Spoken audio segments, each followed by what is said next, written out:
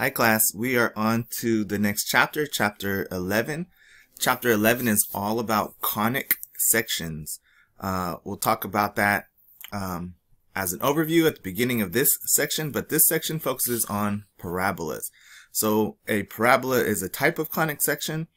We're going to be talking about parabolas much differently than we talked about them in chapter 2 and 3. Right? So in chapter 2, when we talked about functions, and 3, when we talked about quadratics, we know that a quadratic is a parabola.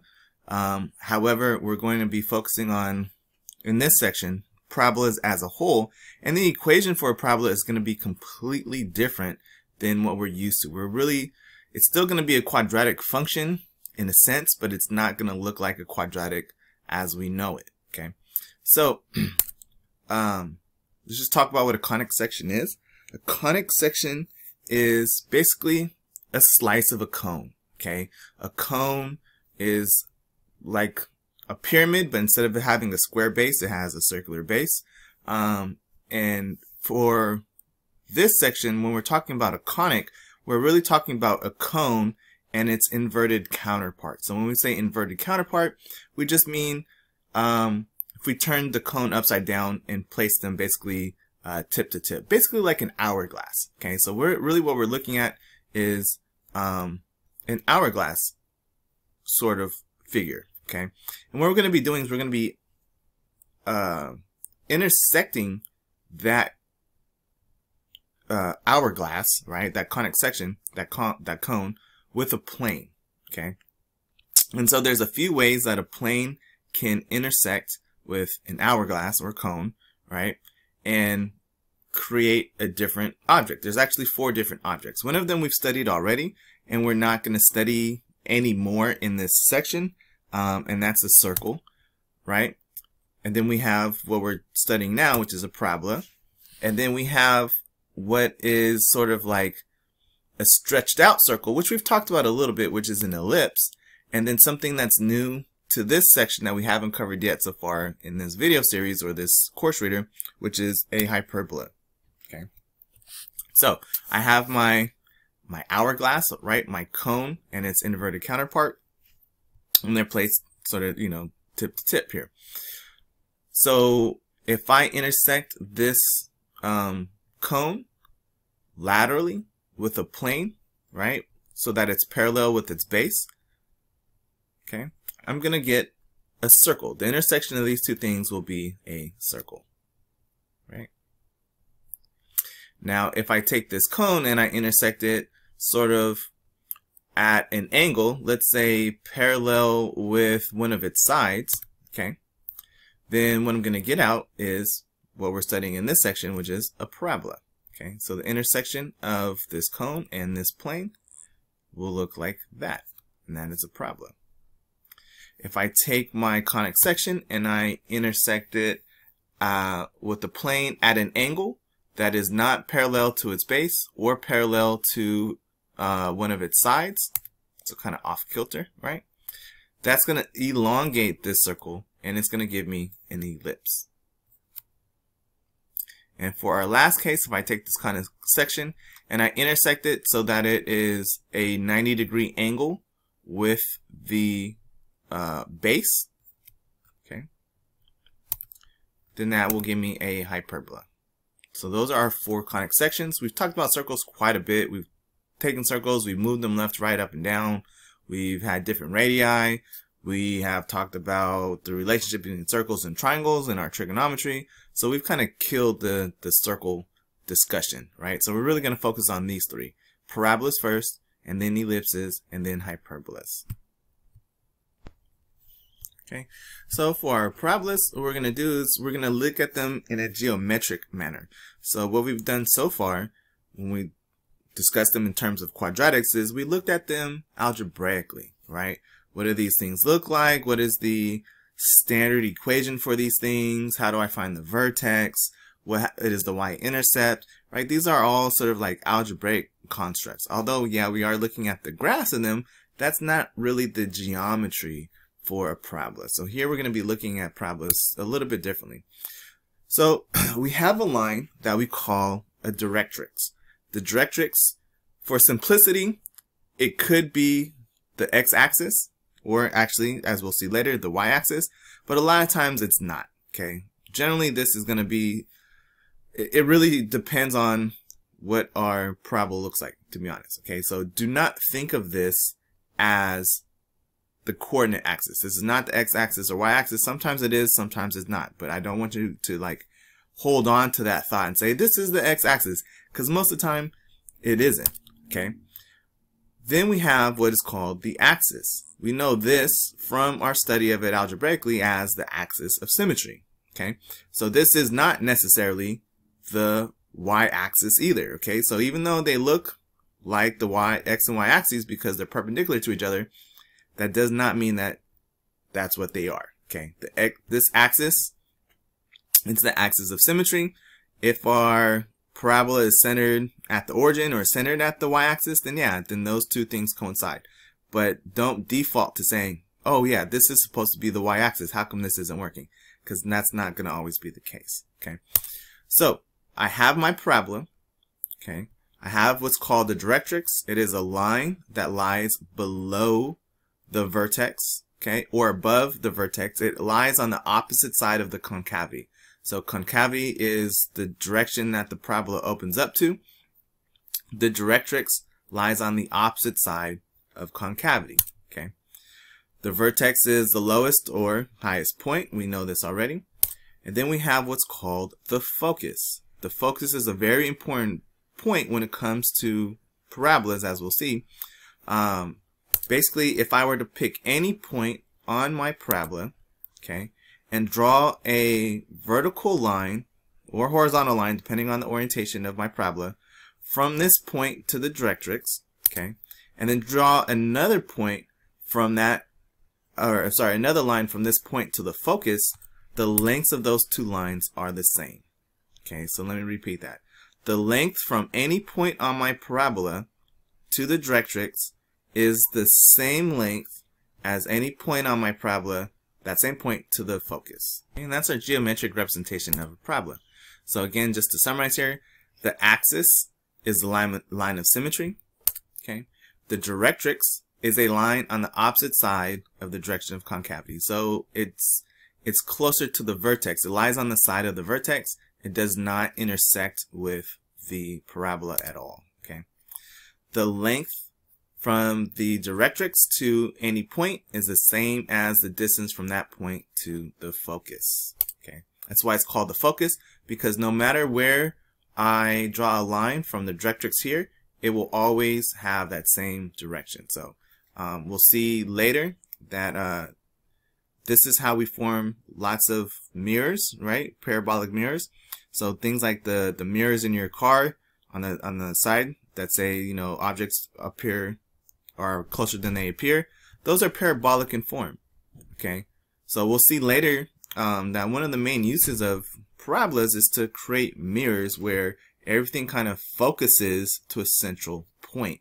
So that way we can have magnification, we can have a wider range of view, things like that. Okay, so a lot of what's going on here in this section has to do with sort of optics. So in fact, the length from the directrix, again, to any point on the parabola is the same as the length from the focus to that point. So let's say that our directrix is located at the equation y equals L. Okay, so which makes sense because this is a horizontal line. So it can be anywhere along the x-axis, right? It can be any sort of height. So let's call this y equals L for line, because it's the directrix is a line. Okay, and let's say that the axis of symmetry is at x equals 0 or the y-axis. Okay, just to keep it simple, we are not going to call this the x-axis because again, our parabola can be shifted anywhere up and down. So we're going to kind of talk about this in general. So the directrix is the line y equals L. The axis of symmetry is, for this case, on the y-axis. So x equals 0 for that point. So let's say that the vertex is at a distance p away from the vertex. I'm sorry, the directrix. Okay. Then if the distance from the directrix to the vertex is p, then the distance from the vertex to the focus is p. And this should make sense because of what we were just saying here, that the distance from the directrix to any point on the parabola is the same as the distance from that point to the focus. So it just happens to be that the vertex and the focus are in a straight line. So the distance between the directrix and vertex is the same as the distance from the vertex and focus, because no matter where I am on the parabola, that is true, right? The distance between the point and the directrix and the point and the focus is the same. So here it just happens to be in a straight line. So the distance from directrix to vertex is p. The distance from vertex to focus is p. So we can say that the distance from the focus to the directrix is 2p. Okay. So let's say that the vertex has a point 0, L plus P, which should make sense to us because, again, this is L. The distance here is P, so this is L plus the distance of P, so L plus P. And the X value is 0. Okay, so the vertex for us is at 0, L plus P.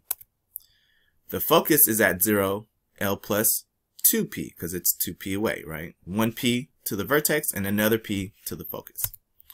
So let's say that we have a point anywhere on our parabola. We'll call it p of xy. So just to summarize what we have so far, my directrix is y equals L. My vertex is at 0, L plus P. My focus is at 0, L plus 2P, because again, each one of those is P away. And I have a point that's located on my parabola that's an X and a Y value, okay? That means then that the distance from P to the directrix, so again, from my point P to my directrix, it is a vertical line in this case, okay? So there's no difference in X's, but only the difference in the Y values. Okay. So the difference in X's is nothing because I'm not moving left to right at all, right? But the difference in my Y values is the Y value from the point minus the location for the directrix, which is an L. Here we can notice as well, if we just stick straight to the formula, that my directrix has all values of X, right? And my point here is X, so I get X minus X, which is nothing, and this is Y minus L squared. Remember, this is the notation for distance, the distance from my point to basically the directrix, or L, okay? If I simplify that, this is 0, this is the square root of Y minus L squared, so those things cancel. So I get Y minus L. I'm keeping this in absolute value because it has to be positive, right? So let's say that this was a negative value. Well, it's a distance, so no matter what, distance has to be positive. So we're always going to take the absolute value here to keep that distance a positive distance. So again, the distance from P to L is this vertical line right here. This is my point P, this is my L. It should be very clear we're only talking about the difference in Y values and not the difference in L values. So this has a Y value of L. This is a Y value of Y. So the distance is Y minus L. And then we take the absolute value to keep it positive. So the distance from P to my focus, okay, just so that we're here, from here to here, again, it's the same as this distance, right? But we have a point for my focus. I have a point for X, so I can do this algebraically. Okay, the distance from my point P to my focus is X squared, because that's X minus 0 squared, so just X squared. So this point to focus, right? Y minus L plus 2P squared, and I square root the difference. Okay, I know that this distance, the distance from my point to the directrix, is the same as the distance from my point to the focus, right? So I set those two equations that I have equal. This absolute value of Y minus L is going to be equal to the square root of X squared plus Y minus the difference in Y values, right? Y minus L plus 2P squared. And so this is a relationship that I have. And I'm going to use this relationship to find the equation for a parabola. Okay, so the first thing I want to do is get rid of the square root. Okay, the square root kind of prohibits me from moving around within my equations and moving things from one side to the other side. So first thing I want to do is square both sides. Okay, so this is positive, so when I square it, I don't have to worry about it because it's going to remain positive because it's being squared. So now that I have things accessible, right, because they're not trapped under the square root sign, I can start to try to combine stuff, expand stuff. So as it stands right now, there's nothing I can really do, right? So what I'm going to do is I'm going to expand this side and I'm going to expand this side. So when I say expand this side, I mean I'm going to go ahead and multiply this out, and I'm going to go ahead and multiply this out as well. So this will give me y squared minus 2yl plus l squared. This will be x squared plus, and then the same thing, y squared minus 2y times this thing plus this term squared. Okay, so here you see I have my left side being expanded. Okay, and on the right side I have x squared, y squared minus 2y times l plus 2p plus l plus 2p squared. So I can start to isolate things. So for instance, I have y squared and y squared. I can kind of just subtract that on both sides for one, right? I have minus 2yl. I can basically distribute this negative 2y across. So if you notice, I have a negative 2yl here and a negative 2yl here. So those will end up going away as well. And then this I would like to also expand to l squared plus 4lp plus 4p squared. So on the next line, I'm just going to expand all of this stuff out even further.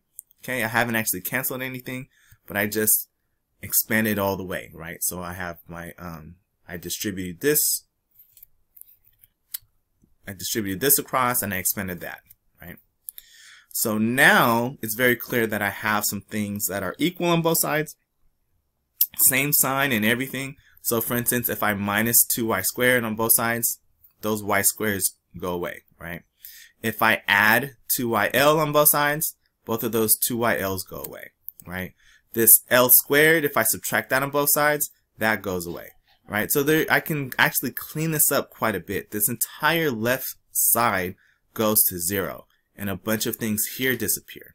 Okay, so if I clean that up by just moving this left side over to the right, this goes to 0 and a lot of things disappear. Okay, so now notice I have an x squared and everything else has a 4 in common and a p in common, right? So what I'm gonna do is let's isolate this x squared. I think that's probably the best thing to do. So I'll move everything else over, anything that doesn't have an x to the other side of the equal sign. Everything here on the left side now has a 4 and a p, so let's go ahead and factor out a 4 and a p. Now, this looks kind of messy, but it's actually very nice.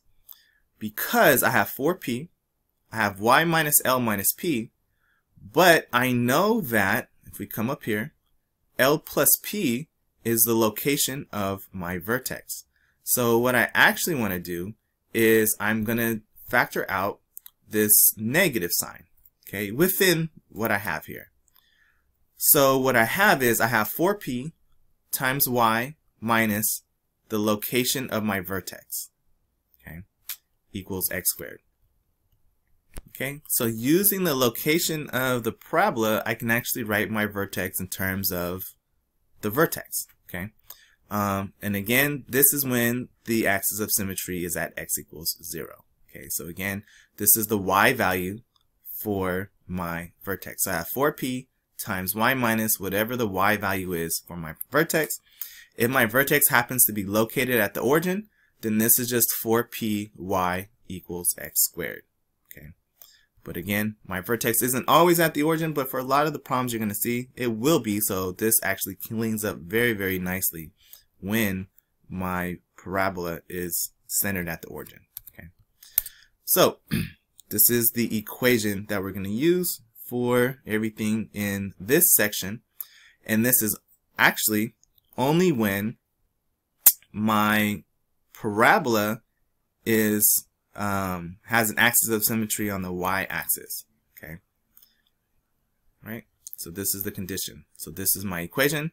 This is when I have a vertex at 0, L plus P, and that my directrix is at y equals L.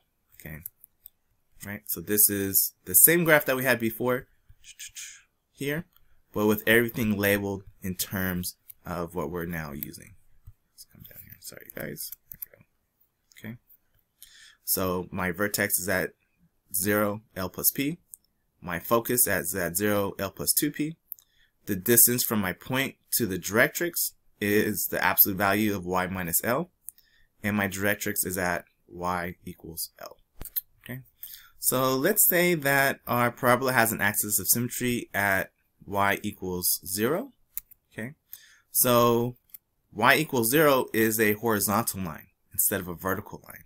So basically we're saying, what if we rotate our parabola 90 degrees so that the axis of symmetry is on the x-axis, right? Because the x-axis is when y is 0 instead of on the y-axis. So here that means that my directrix is a vertical line. Okay, so x equals L would be my directrix. So again, we're rotating a parabola 90 degrees in this case.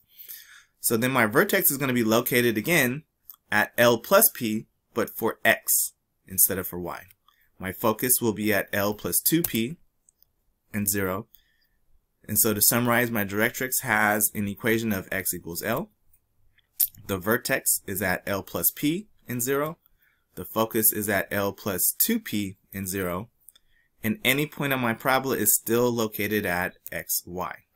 The distance between my point, P, x, y, and my directrix, which is x equals L, is found the same way that we found it when for the other case, except everything's going to be turned. So instead of y minus L, it's going to be x minus L. And the distance between my point and focus, I can set, I'm going to have x minus my value for the focus, L plus 2P squared. And the difference in y values is y minus nothing, right? Because y is 0. Okay, because the focus again is on the x-axis. So setting those two things equal to each other, just like we did before, and solving each other down, because remember, the distance between the point and directrix is always the same as the distance between the point and the focus. So set those equal, simplify everything down. We have a very, very similar equation to what we had before, but notice that the x and the y values are swapped, right? Instead of x squared is 4py minus L plus p, it's y squared equals 4p times x minus L plus p. Okay, so for this case, this is when my vertex is located on the x-axis, and the directrix is a vertical line at x equals L. So again, we'll draw a picture for this. This is my directrix, my parabola, the line of symmetry, my vertex, L plus p and 0, my focus is L plus 2p and 0, and the distance from any point to the directrix is the same as the point to the focus. Okay, so lots of formulas going on here. There's kind of two cases, but they're very, very similar to each other. So let's go ahead and do an example. Okay, so let's find the focus, the directrix, and the vertex of the parabola with the equation 6x plus 5y squared equals 0. So before we kind of get started, we kind of got to figure out which case are we in.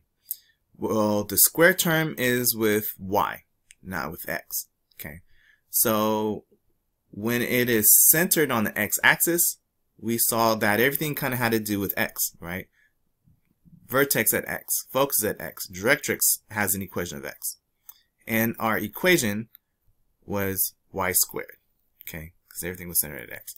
So this is the case that we are at. So before we try to like figure out what all these things are, we want to manipulate our equation so it looks like this. Now you might be saying, well, that's kind of a lot. Well, really all we're doing is isolating y squared. Okay, so I'm going to get y squared alone and move everything else over. That's the first thing that I want to do. If I had an x squared, I would do the same thing, but I would just have to be aware that all my stuff is centered on the y-axis. Everything is y, right? Y, all with y's. Okay, when it's an x squared. So since my equation is a y squared, okay, I want to isolate y squared, and then I can figure out what my L plus P is and all this kind of stuff. I just want to look at this equation for the right hand side, but first I got to get the left hand side to match up. So I'm going to isolate y squared. I'm going to minus 6x divide by 5. Okay, so this is what I have. So I have y squared equals negative 6/5 times x. So this is my negative 6/5 times x. I do not have x minus some other thing in parentheses times 4p. So that indicates to me, since it's not looking like a shifted form of x, that this is 0. Okay. In order to have just 4px, right, something times x, that means this added stuff has to be non-existent, right? There's nothing here plus my x. I don't have anything plus anything else. It's just something times x, right? So that means I have something times x.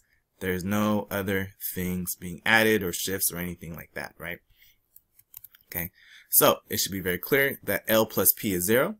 That means that I am centered at the origin. Okay, so L plus P is 0. So if we come to our equation here, this is 0. So this is in the form y squared equals 4px. So that means to me then that 4p is equal to negative 6/5. Okay, so 4p is equal to negative 6/5. Okay, again, let's go back here just so that we're clear. 4px, nothing else.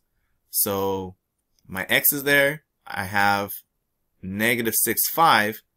That has to be equal to 4p. Okay, so 4p is the same as negative 6/5. I would like to know what p is. Okay, so solving for p, divide by 4 on both sides, and this is what it simplifies to. So my p is negative 3/10. So my equation for my parabola then turns into y squared equals 4px minus the position of the vertex. Okay, so again, let's come back. Y squared equals 4p times x minus the position of the vertex. Right? My position of the vertex is 0. My 4p was negative 6/5. So that means that p was negative 3/10. So if I multiply this all out, I will come back to what I had here, right? So again, my goal is to put it into the form of the equation. My equation should be y squared or x squared is isolated. I should have my 4. I should have my p. And the position of my vertex should be associated with my x or my y or whatever it is that I'm using in that case. Okay. So my vertex is at 0, 0. My focus is at negative 3/10, 0. My directrix is going to be x equals 3/10, because remember, the distance between the vertex and the focus is the same as the distance between the directrix and the vertex. I know that the directrix is positive 3/10 because the focus lies on the inside of the concavity of the vertex. The directrix lies in the other direction. So if the focus is going into the negative direction compared to the vertex, the directrix has to go in the opposite direction. Okay, again. Vertex. Focus goes one way, the directrix is in the opposite direction, right? So if my vertex is at 0, 0, the focus moves in the negative direction, then the amount I moved in the negative direction towards the focus, I got to move in the opposite direction the same amount from the vertex. So that gives me a directrix value of 3/10.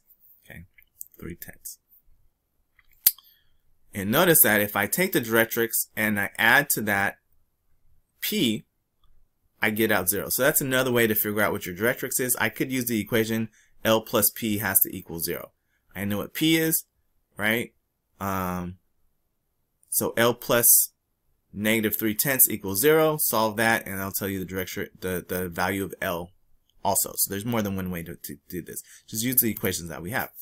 So this tells me that my parabola opens to the left because the focus is to the left of the vertex, which is also why I know the directrix has to be to the right of the vertex in the positive direction. So the directrix is going to be on the right. And that's it. Okay, so I found the vertex, found the focus, found the directrix, and I have my equation. Really, I was just trying to find these three things, but I had to get my equation into the standard form to do that. Okay. So now let's talk about what's called focal diameter. The focal diameter is basically the distance from one end of the parabola to the other end of the parabola, but passing through the focus. Okay. So the name of the focal diameter, it has a Latin name, it's called latus rectum. Okay. So this is the latus rectum. Okay. This is the focal diameter. So if this, in this case, my directrix is at y equals L, and focus on the y-axis. So we know that the distance from any point to the directrix is the same as that distance to the focus. And since we know that the focus lies on the line of symmetry, that means that the distance from this point to the other end is the same as this distance itself. Okay. So we know from the line to the height of the focus is 2p, which means that, I'm going too fast, the distance from this point to the focus is 2p, which means that the distance from the focus to the other side of the parabola is also 2p. So the latus rectum, or the focal diameter, is always 4p. Okay. So let's do an example. I'll hold this for a second so you can look at this. Okay. So again, we're just using the fact that we know about equalities between the distance between a point to the directrix and the point to the focus. So example. So this is an application, right? So let's talk about the Hubble Space Telescope. Really, any telescope will generally use parabolic mirrors, right? At the beginning of the section, we talked about how we can use mirrors to magnify, how we can use mirrors to get wider field of views, and a lot of times we're using parabolic mirrors for that, right? So almost all telescopes will use a parabolic mirror. If not, they use a hyperbolic mirror, okay, which we'll talk about actually again when we get into hyperbolas. So at the time of this recording, we have really just recently released a new telescope called the James Webb Space Telescope, which is a really big deal. Hopefully we get some good pictures out of it. We're really waiting for the first set of pictures to come back at this point in time. But before that, the Hubble Space Telescope was the main telescope. The Hubble Space Telescope uses a type of mirror system called a Cassegrain mirror system, which utilizes two mirrors. Okay, the main mirror is parabolic in a Cassegrain. Not necessarily for the Hubble, it's not, but in the Cassegrain mirror system, it is. Okay. Then we have a secondary mirror that basically flips the focus back towards the main mirror. Okay. And what happens is that we have a hole in the main mirror, and what this does is it basically stretches what is called the focal length. The focal length allows me to magnify things to a large degree. So the longer the focal length, the larger the magnification is, right? And so what happens with this Cassegrain mirror system is that flipping the focal length back onto the main mirror itself allows the focal length to actually be longer than the container that the mirror system is housed in, right? So the length of magnification is actually longer than the whole Hubble telescope as a whole, which is actually very impressive, okay? So the focal length is the distance from the vertex to the focus. Okay, the distance from the vertex to the focus is the focal length. So what, let's back up a little bit, okay? So the focal length is the distance from the vertex to the focus. The larger the focal distance, the larger the magnification. So this is my main mirror. It's got a hole in the middle, okay? So think about a donut, basically. And then there's a secondary mirror.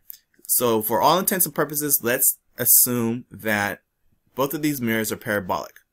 So when a light ray comes and hits this mirror, it bounces off and it would go to a focal length somewhere out here. But this parabolic mirror, basically what it does is it reflects it back using the backside of a mirror, and it pulls the focal length to be to here. So instead of the focus coming out way out here, it flips it back and it makes it here. So the focal length is from here, it comes all the way this way. Okay, so light can come from this direction and light can come from this direction, and it flips it back in through the middle hole of the donut of the mirror. So this parabolic mirror is kind of like a donut mirror. It has a hole in the middle. Okay, and so here we would put a camera, a recorder, whatever it is that we use to take pictures, and that's how we get really, really large pictures from a small container, basically. Okay, so the main mirror again has a hole in the center, making it basically a ring or a donut, so that light can pass through the center to the detector, which is where the pictures are taken. Okay, the Hubble Space Telescope's main mirror has a diameter of 7 feet and 10 inches. That's this mirror. So from the center, from one edge to the other, the distance is 7 feet and 10 inches. The hole in the main mirror is 2 feet. Okay, so the diameter of the hole is 2 feet. So we're going to assume that the main mirror is parabolic. It's not. Okay, it's actually hyperbolic. So we're actually going to revisit this back when we talk about hyperbolas. But the focal length of the main mirror is 18 feet. Okay, so we want to know what is the depth of the main mirror. So how deep does this mirror have to be if it's 7 feet 10 inches across and there's a focal length, so from here to here is 18 feet. All right, so we're going to use that information to figure out how deep this mirror has to be. All right, so to find the depth of the mirror, we first need to have an equation for the parabola. Right? If I have an equation for the parabola created by the mirror, then I can find the height at 7 feet 10 inches and the height at the 2 feet mark, because there is no center, and I can find the distance between those. But in order to even figure out the height, I need to have an equation of a parabola, right? So again, the depth of the mirror is the difference between its heights and its lowest points, right? So if you think about it, it's the depth of a bowl is the difference between the top of the bowl and the bottom of a bowl, right? So it doesn't really matter what orientation we decide to use. I can think of this as being right side up. We're laying on its side. It doesn't matter. We're in space. There is really no orientation in space. So what I'm going to do is I'm going to let the vertex be at 0, 0, because that makes things be easier. And I can use either x squared equals 4py, or I can use y squared equals 4px. It doesn't really matter which equation I use, because I'll get the same answers out. Again, in space there is no sort of up and down or left or right, right? So it doesn't really matter the orientation that I have. It's arbitrary. So let's use x squared equals 4py. Okay, we're going to use this because we like using the way that we derived this equation was we actually derived this form of the equation, and the first example we used was actually from this equation, right? So again, just to kind of go backwards again, so the example we had was a y squared, but when we first derived this, we derived a y squared form. I'm sorry, the x squared form. Okay, this is the first derivation we had. So let's do an example. We'll use that so that we have this for the example, because we already did an example with the y squared. So, okay, so using the information we have already, okay, we're going to use this form of the equation. We know the focal length of the main mirror. So again, just to be clear, we're not actually talking about what's happening when we refract this back. We're really just talking about this main mirror and where its actual focal point lies at. Okay, so let's see here. Okay, so we know from the given information that P equals 18. The focal length for the first mirror is 18. So remember, the distance from the vertex to the focus is 1p. So I know P equals 18. This gives us the equation x squared equals 418y. So that gives us 72y. So x squared is 72y is the equation we have. And we want to look at what's happening to our mirror at x equals 2, because that's the location where the mirror starts because of the hole in it, and what happens at the edge, which is 7 feet and 10 inches, right? 10 over 12. So we can simplify this 10 over 12 and 7 feet to 47 over 6 inches, basically, right? So we want to use our exact value, so we'll keep this as a fraction. 2 feet away gives us a value of y of 1 over 18. Okay. This fraction value here, or this isn't inches, this is still feet, right? Because it's still in feet, is 47 over 6 feet.